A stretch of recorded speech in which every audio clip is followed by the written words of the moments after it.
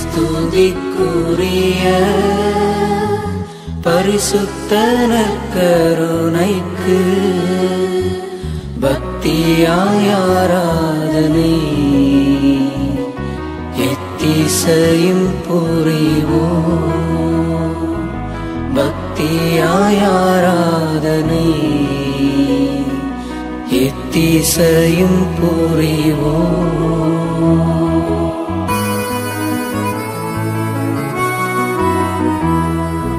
அன்பகலாத தேவா அடைபட்டு இருப்பதே அடியோர் கவலை தீர்த்து ஆறுதல் தந்திடவோ. அடியோர் கவலை தீர்த்து ஆறுதல் தந்திடவோ. நித்திய ஸ்துதிக்குரிய பரிசுத்த நற்கருணைக்கு பக்தியாய் ஆராதனை எத்திசையும் புரிவோம்.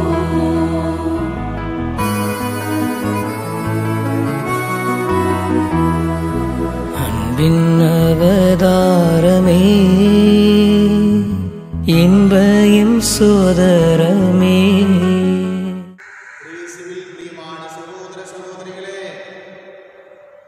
நற்கருணை ஆராதனை நமக்கு மிகவும் ஒரு முக்கியமானதாக இருக்கிறது. நற்கருணையின் ஆண்டவர் இந்த உலகத்திலே இருக்கிற ஒவ்வொருவருக்கும் ஆசீர்வாதத்தை கொடுக்க உடோடி இந்த பலிபீடத்திலே வந்திருக்கிறார். இந்த உலகத்தையே ஊழிக்கிக் கொண்டிருக்கிற இந்த கொரோனா என்ற வைரஸை முற்றிலுமாக அகற்றக்கூடிய சக்தி ஒருவருக்கு மட்டுமே உண்டு. அது நம்முடைய நற்கருணை ஆண்டவர் மட்டுமே. நற்கருணை ஆண்டவரை நாம் உற்று நோக்கி ஒவ்வொருவருக்கும் நிறைவான ஆசீர்வாதத்தை தர வேண்டுமாய் நாம் ஜெபிப்போமா?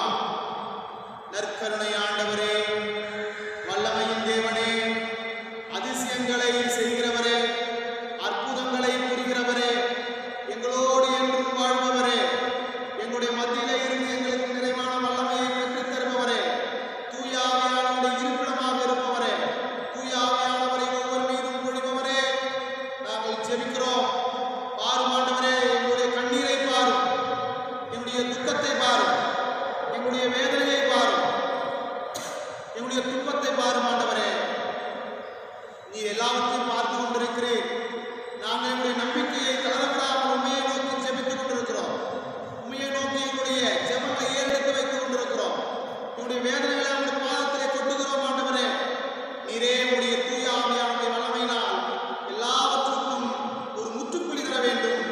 எல்லாவற்றுக்கும் நீரே ஆசீர்வாதம் தர வேண்டுமாய் ஜெபிக்கிறோம்.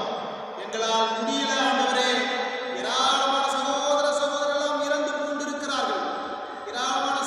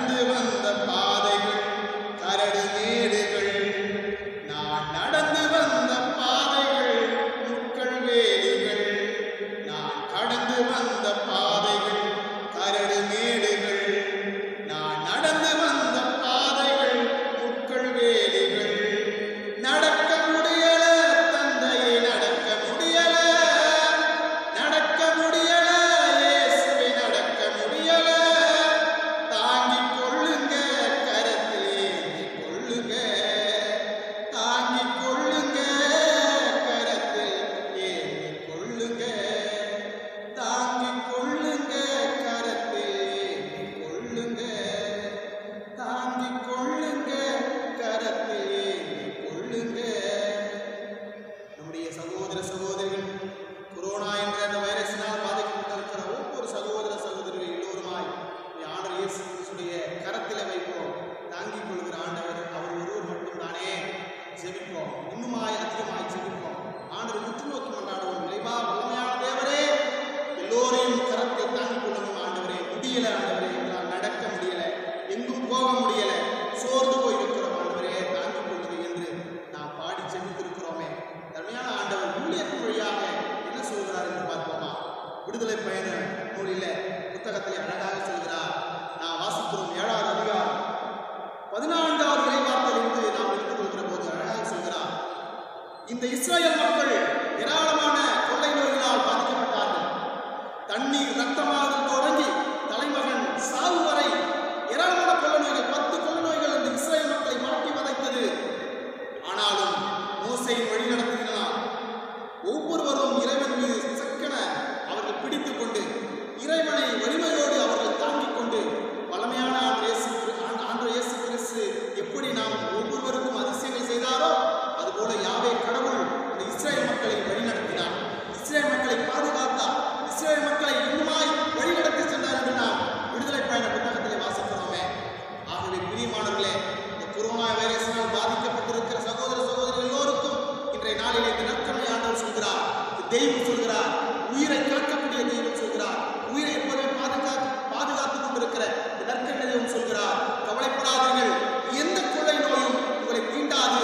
ஏனென்றால் திருப்பாடல் ஆசிரியர் சொல்வது போல வாதை கூடாரத்தை அணுகாது என்பது போல ஆண்டவரை நாம் பற்றிக் கொள்கிற போது, ஆண்டவரை நாம் ஜெபிக்கிற போது, ஆண்டவரை நாம் மன்றாடுகிற போது, ஆண்டவர் எந்த கொள்ளை நோயாக இருந்தாலும், எந்த வைரஸாக இருந்தாலும், எந்த பாக்டீரியாவாக இருந்தாலும் முற்றிலுமாக அகற்றக்கூடிய ஒரே வல்லவர் நம்முடைய தெய்வம், நற்கருணை தெய்வம் ஆண்டவர் மட்டுமே.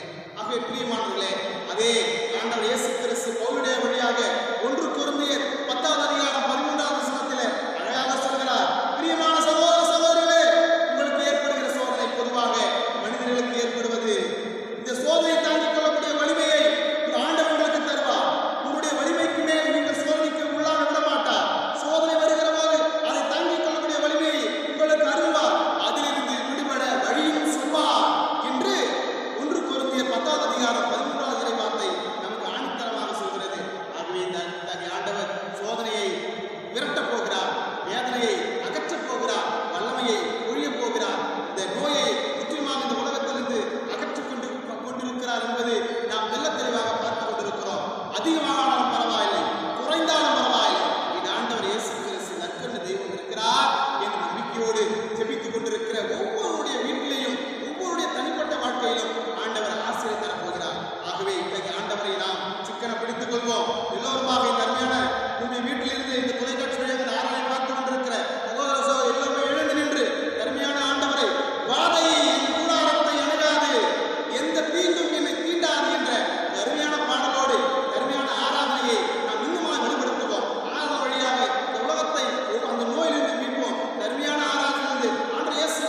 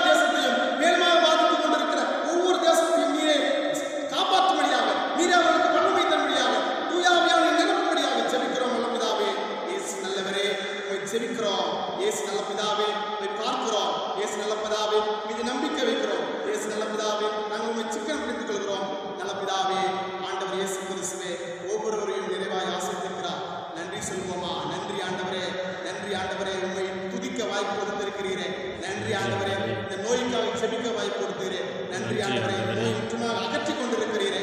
நன்றி ஆண்டவரே, ஒவ்வொருவருக்கும் சுகத்தை கொடுத்து கொண்டிருக்கிறீரே. நன்றி ஆண்டவரே, பலத்தை தந்து கொண்டிருக்கிறீரே. நன்றி ஆண்டவரே, நன்றி தெய்வமே, நன்றி இயேசுவே என்று சொல்லி ஜெபித்து இன்னுமாக ஆண்டவரை துதித்து பாடுவோம். கூடதால் படித்தவாறே வாழ்ந்து கீதம் பாடி இறைவனை ஆராதனை.